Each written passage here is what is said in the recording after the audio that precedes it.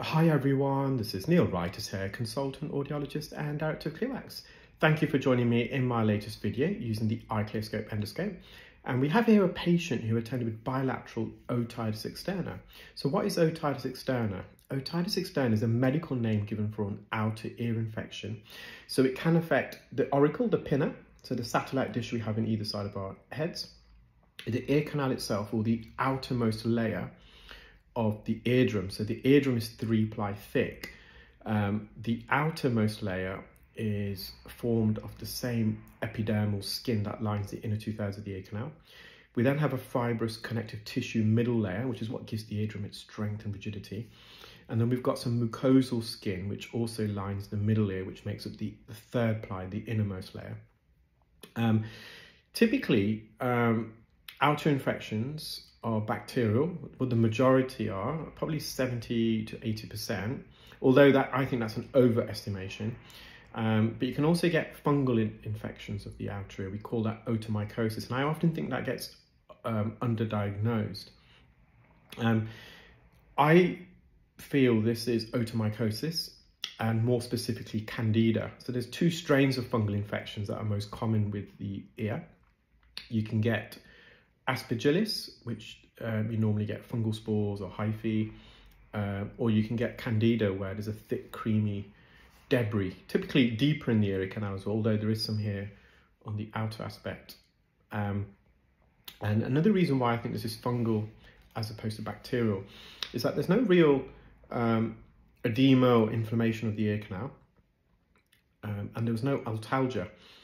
Commonly with a bacterial infection, in fact, one of the bedside tests used by doctors to diagnose a bacterial ear infection of the outer ear is either pulling the pinna back or applying pressure on the tragus into the ear. And if that elicits some discomfort or pain for the patient, quite often it is bacterial. The more common symptom with a fungal infection is normally chronic, which it is for this patient, and also they get a lot of itchiness and dry, cracked skin. Now, you'll see better a bit later, you can probably see a bit of it there, but the whole pinna, the auricle, they had otitis externa there, and I think it was actually psoriasis. And the reason why I think it's psoriasis is there was a kind of a circle, very clean edged, whereas if it's eczema, you're normally a bit more rough and ragged. So psoriasis is typically more of an autoimmune reaction. So basically your body thinks it's infected, so it kind of almost attacks it and tries to heal it, and you get inflammation there. They have seen a specialist. They're not from the UK, I think. They're from the Middle East, and they have seen a specialist before. They gave some cream, but I just don't think it's that effective. So I've written to the doctor they've got in the UK now. I need to, obviously, because I've got this infection, and I've asked the doctor to take a swab first.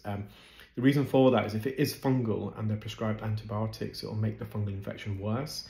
That's because antibiotics not only kill, or should I say inhibit, the reproduction of the pathogenic bacteria that's causing the infection, but we all got healthy bacteria that reside on the skin. We call that skin flora.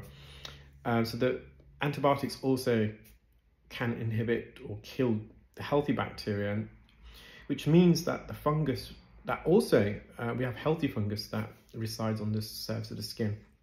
It no longer has any competition, so it can cause an overgrowth of the fungus, leading to infection. So we don't want this patient having antibiotics if they've got a fungal infection, and also vice versa.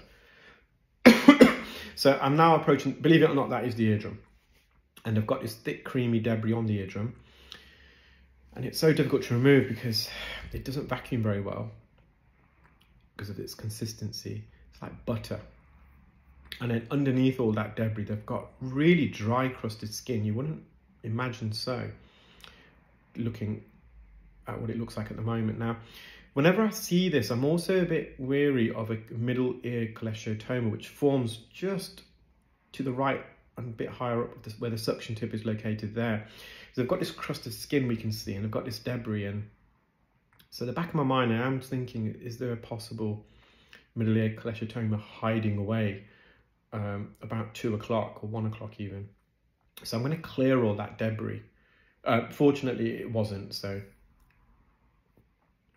guys, just a quick couple of updates. we've had so many specialists contact us in the past asking for samples of our right ear canal suction tips, which is what I'm using at the moment, and also our right manual instruments. And it's just because they're a bit unsure, because they've never used the style of suction tips that I manufacture, where you have a detachable tip and a handle, which is great. If you're not using them, you need to move across. They're so much better than what's currently available here. And also the angled instruments, because I don't believe they're available. I mean, you do get angled instruments for dentistry, for example, also for ear surgery, but I've not really seen them in the mainstream for earwax removal. So they're a bit unsure. Once you use them, you won't go back to your normal ones, believe you me. So what I've done, I've just created a sample pack. We've had so many people inquire this week alone. So I've created a free sample pack. So if you are a suitably qualified specialist in the UK only, and you want to receive some sample suction tips and manual instruments, drop us an email, info@clearwax.co.uk. So you've got our website bottom left of the screen. So it's just info@clearwax.co.uk.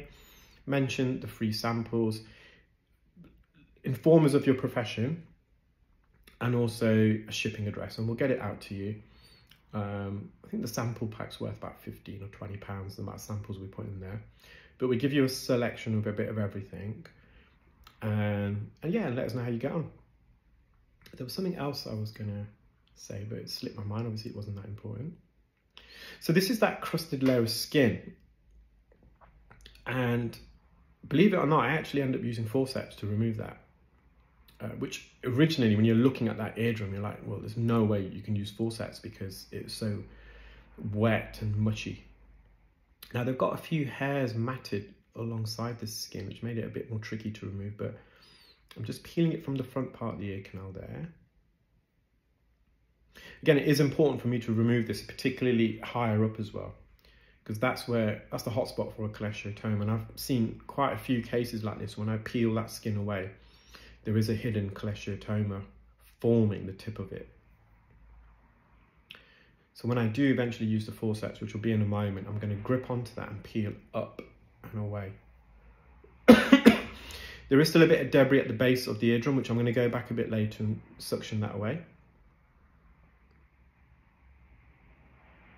So here's the forceps. Now, I'll try and upload their right ear procedure, which is probably, I mean, for me, this is really interesting doing cases like this. This is not earwax removal, this is a bit more complex. But it may not make great viewing, it may, but I think the right ear, although it is an infection, it's a bit more, there's a bit more going on there. There's a lot more skin that I'm peeling off the canal wall. So I'll try and upload that over the weekend. Probably not tomorrow, as I've got a ClearWax training course. Oh, probably that was the other thing. So our training course, got one tomorrow. Fortunately, someone had to drop out literally today. I won't explain the reasons why, it's private. So it's just too late to kind of re-advertise that, but it's fine. We've still got another delegate coming. But we've got another course on the 7th of November. I think that's fully booked now. But if you are interested, let us know. And I'm going to probably try and do one at the end of November. Then it's December, where we don't really run any courses because it's coming up to Christmas and the New Year. Can't believe it's that time of year already. And I'm going to be away next month for about 3 weeks, I think, in Australia. And I think mid-November, I might be going to America. I mentioned that yesterday in yesterday's video. We'll just see, going to wait and see if that's going to happen. So yeah, I'm kind of limited in terms of training courses in the UK. I'm probably going to be training more people abroad than in the UK at the moment. But just drop us an email. Our website's there. We've got a contact form. So I'm just peeling some of this debris off the back part of the ear canal. It's just see how mushy it is. But there is a layer of skin there. I've got hold of it, so I don't want to let go. I'm going to peel up. I was hoping it comes off the drum, but it didn't. But I'm going to get a bit more out there. So the top part of the eardrum's fine. It's just the bottom half, and I think I'm going to target it now. The other thing I was going to mention, and you'll see the benefit, I'm going to zoom in with the app. Now, if you're using the wax scope, you're going to be using our ClearWax app anyway. But if you're using an endoscope and you're not using our ClearWax app, well, trust me guys, you need to just go to the App Store, download it, because this is what's possible. And you'll see it in a moment.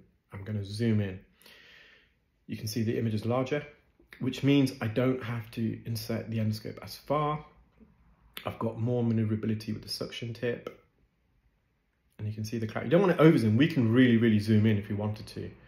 But then the image gets a bit pixelated. So I've just zoomed in enough where I can really confidently see what I'm doing. And you can see that skin just peeling upwards.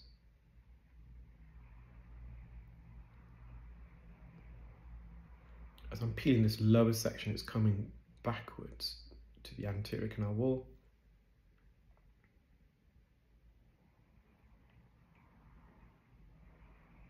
And you might just have to revisit the beginning of the video, look at the eardrum, and then come back to this and just see the difference. At least we can see the eardrum now. Whenever I get cases like this, I just think back in my head, oh God, it's going to be really tricky. And it was. Because working this close to the eardrum, it does get the adrenaline pumping. I mean, I quite enjoy it. But because of the consistency that was on there, it just makes it a bit more challenging. So I do remove a bit more from the posterior part of the, posterior part of the eardrum. There's a bit of skin on the left-hand side, the anterior quadrant, which is a bit more tricky to remove. I left a bit behind. There was just a few hairs there. And ideally I needed to use the forceps, but it was so close to the canal wall that to get the jaws either side of it, the left-hand side of the jaw would have grazed the front part of the ear canal, and that would have been uncomfortable for the patient. So again, I started off in the midsection, trying to peel towards the eardrum, and I did get a layer of skin here. I think this is a 17 gauge. So that's one of the benefits of our right ear canal suction tips. To use a fine end, you don't attach something to the extender to the end, which makes the suction tip even longer to hold. You just swap the 14 gauge, which is the normal Zollner, for a smaller 17 or 18. So in the sample pack, I've given the 14 gauge, which is the one that we normally use. I've also provided a 16 gauge, which I use quite a lot, so it's a bit smaller, but it's still quite powerful. And then typically in the UK, the fine end that we use is an 18 gauge, but I've included the 18 gauge, but also a 17 gauge, which is my preferred one. So what I'm using is a 17 gauge here. So I'm just trying to peel it. I don't want to graze that canal wall. So it's like the game of operation. We want to avoid touching the canal.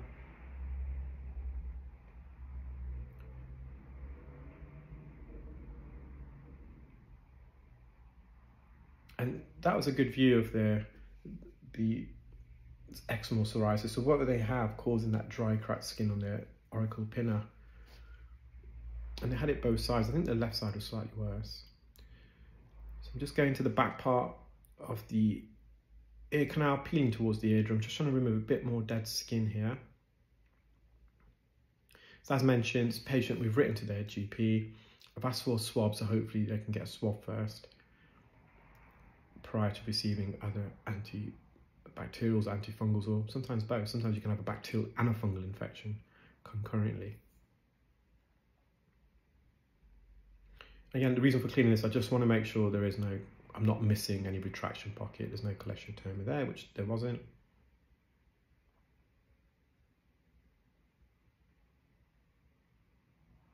I think I have one last attempt at the skin, the front part of the eardrum. You see there's a few hairs there. So this will now hopefully naturally migrate because all the debris in front of it's gone away. This skin should naturally move sideways. And the reason for these hairs, this patient went for a haircut, they mentioned the other day, and they felt some hairs go in the ear.